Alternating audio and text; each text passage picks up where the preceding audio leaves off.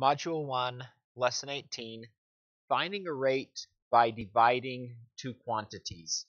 And I'll do the best I can to make some sense of this title as we go through the lesson, but kind of the idea here is that we're going to take, for example, something like 5 miles, and we're going to divide it by 2 hours, which in some ways makes sense, but in other ways it's like, how do you take something like miles and put it into groups of hours? So it's kind of an abstract concept. It's not something you can physically do. It's not like when we take cookies and put them on separate plates. It's not like when we take a group of students and we put them in separate groups and spots.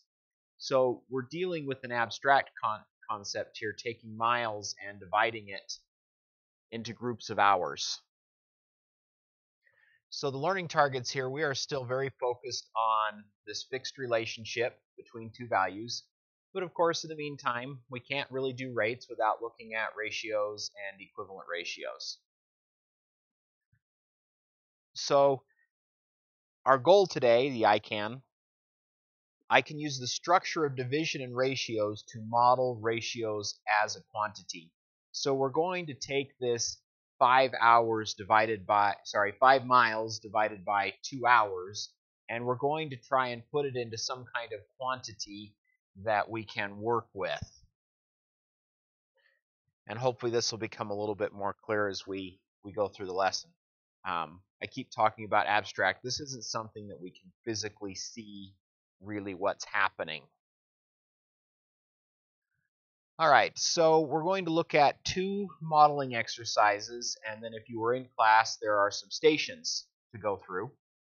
I will work through each of the station problems, but it's important for your learning experience that you try to solve these without watching the video first. Go through the exploratory portion of this. All right, so at Fun Burger, the burger master, I'm guessing this is the guy running the grill, can make hamburgers at a rate of 4 burgers per minute. In order to address the heavy volume of customers, in other words, there's lots of people coming in, he needs to continue at this rate for 30 minutes. So he can't just go really fast and then slow down, and really fast and slow down. He needs to continue at a constant rate. He can't slow down, can't speed up, keep it steady. If he continues to make hamburgers at this pace, how many hamburgers will the burger master make in 30 minutes? Now, hopefully, you're hearing rates and ratios in this problem. Hopefully, you're hearing, hey, I've got a rate of 4 burgers per minute. And in your mind, you're probably thinking, hey, there's our ratio of 4 to 1. So we have a rate of 4, things we've worked on in the last few lessons. And in your mind, you're probably thinking, hey, I can scale this up. So here's my burgers and here's my minutes. And I can scale this up to 30 minutes, scale this up to 30 minutes. And I can figure out that he's going to make 120 hamburgers, which is great. This is the foundational thinking that we want for you. But today we're going to look at this in a little bit different way. So what we're going to do here is we're going to take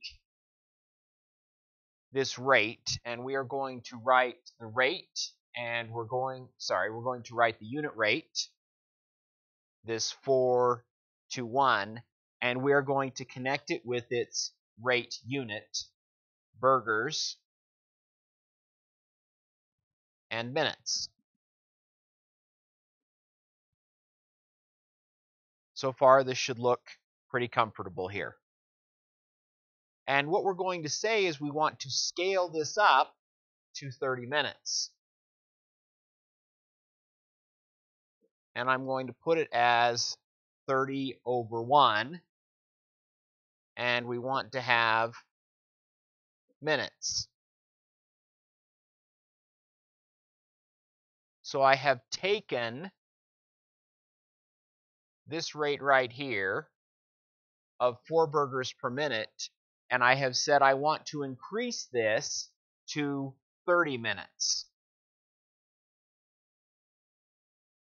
So I've got my rate here, And I have said right here that I want to continue this for 30 minutes. So if I multiply, I'm going to get 4 burgers times minutes. And that's going to be divided by minutes. I said 4. Boy, let me fix that. 4 times 30 burger minutes. So I've multiplied the 4 times the 30, and I've multiplied the burgers times the minutes. And I'm not sure how you get burgers minutes.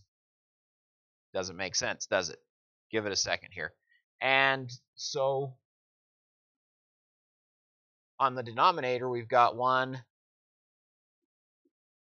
minute. So if we multiply this out here, we'll get 120. And we'll have burgers minutes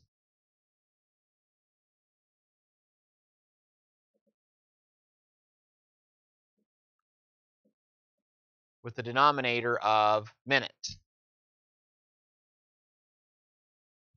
Now, if I look here, in my numerator, I've got minutes, and in my denominator, I've got minutes, and these are going to divide each other out. So all I will be left with is 120 burgers. So instead of creating a table of equivalent ratios and scaling up that way, I'm actually setting up my rate, and I'm saying I am going to continue this for a certain amount of time, and I'm using a multiplication problem to answer the question. So I'm going to get rid of all my pen marks here and try and show this again. So I've got a 4-to-1 ratio, a rate of 4, and the rate goes with burgers and minutes, and I want to continue that for 30 minutes, and I put that over a denominator of 1 because it helps me line everything up. And these minutes are going to divide each other out, which is going to leave me with 4 times 30 burgers, which is 120 burgers. So here we are taking our concept of scaling, and we are starting to include our units as part of this process. And I said it once before, we're taking a rate and we are going to extend it, in this case, over time. So we're going to scale it up from 1 minute to 30 minutes, but instead of a table of equivalent ratios, we're setting it up as a multiplication expression. This is very powerful, especially when we start looking at some measurement concepts a little bit later in this module.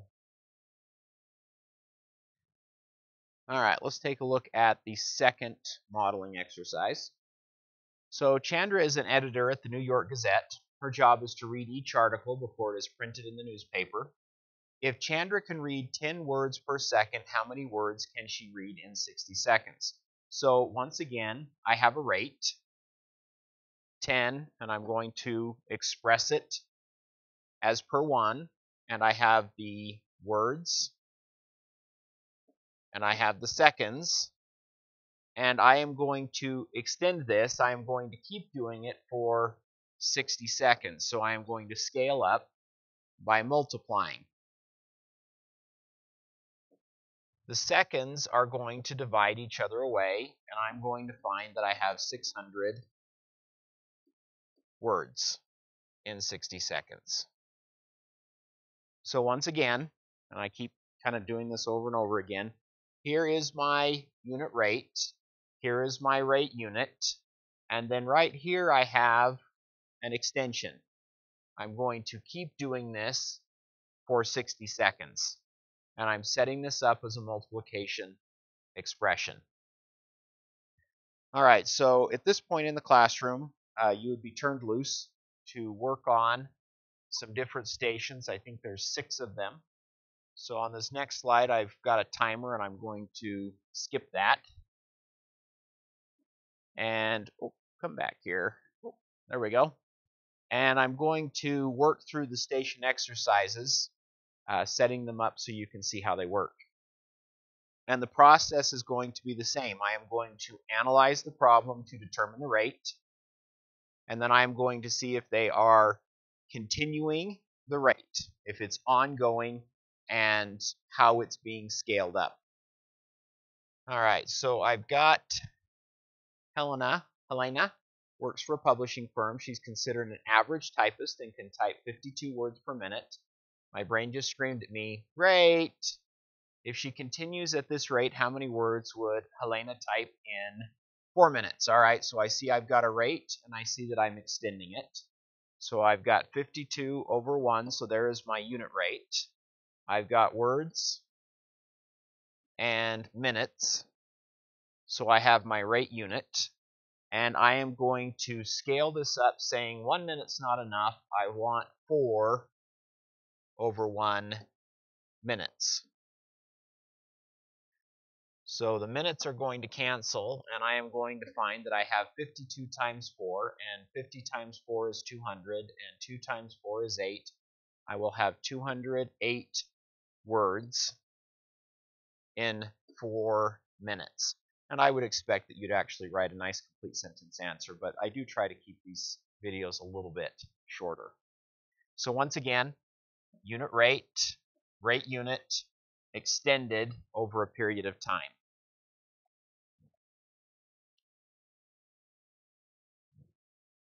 All right, here we go.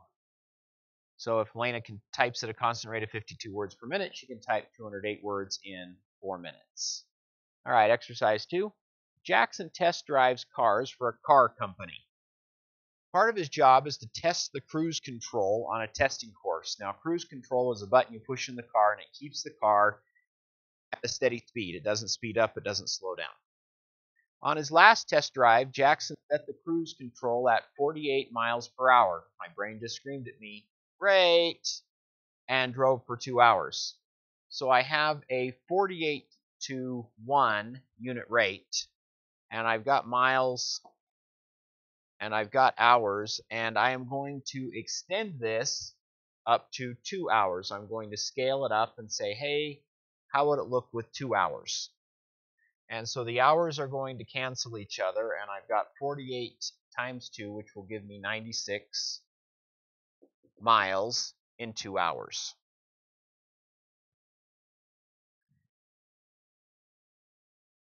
If Jackson drives at a constant rate, 48 miles per hour, he can drive 96 miles in 2 hours. Yay. All right. Station 3. To train for an upcoming marathon, Alvin runs 9 miles a day. Now, my brain just screamed at me that this is a rate. I have a unit rate of 9 over 1, and I've got miles, and I've got days. And it says we're going to take this 9 miles and we're going to scale it up to 30 days. And scaling up is a multiplication operation.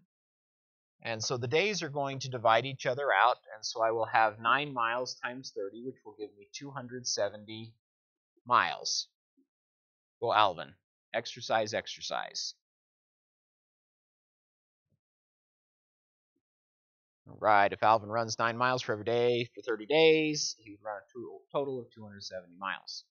All right, station 4. The library just hired Brittany to write reviews on different books. The job requires Brittany to read 3 books per week. My brain just screamed, hey, there's a rate. So I've got 3 over 1, and I've got books, and I've got week. I've got unit rate, rate unit, all together. My rate is there. And it says that Brittany's going to continue this for 12 weeks.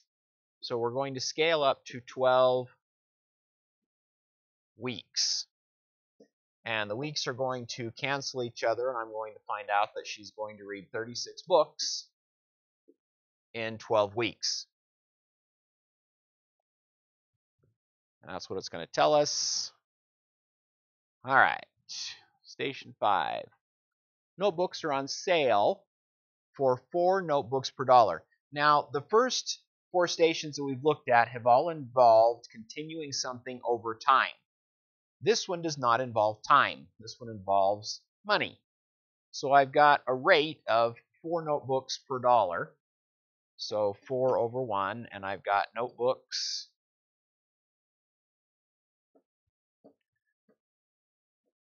per dollar.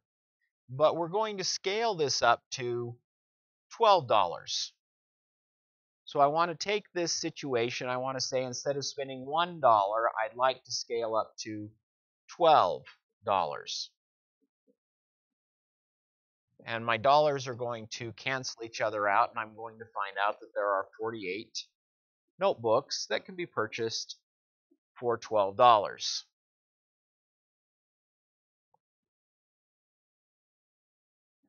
All right, station 6. Kevin hopes to earn a college basketball scholarship.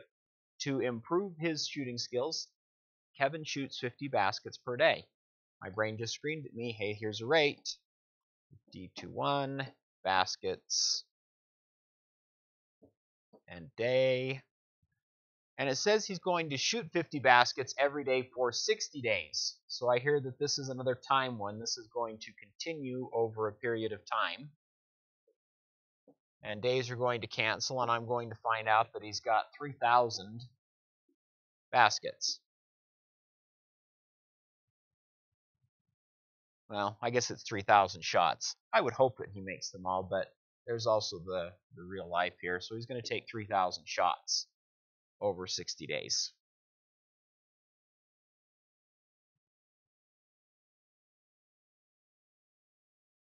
All right, so quick look here. So the idea is that we can convert measurement units using rates. And right now we've been doing measurement of like distance over time, or we've been doing notebooks to dollars. But we can also do this with other measuring units.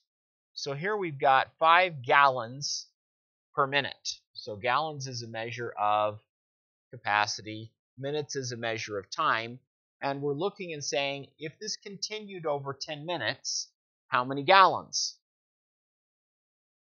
So we've set it up exactly like what we had before. We have this rate here. We've got the unit rate of 5. We've got the rate unit of gallons per minute, and we're saying we will continue it over 10 minutes. We'll cancel out the minutes, and we'll find out that over 10 minutes it would be 50 gallons. For example, maybe the faucet's leaking at a rate of 5 gallons per minute. If this continues for 10 minutes, how many gallons would be leaked? So we can use rates for conversions. We looked at specific problems dealing with time and money today, but later on we will be looking and saying, how can we use this to change things from inches to feet or centimeters to kilometers?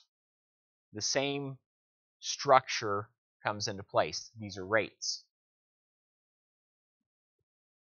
So hopefully, as we wind up the lesson here, you are seeing how we can use the structure of division and ratios to model ratios as a quantity.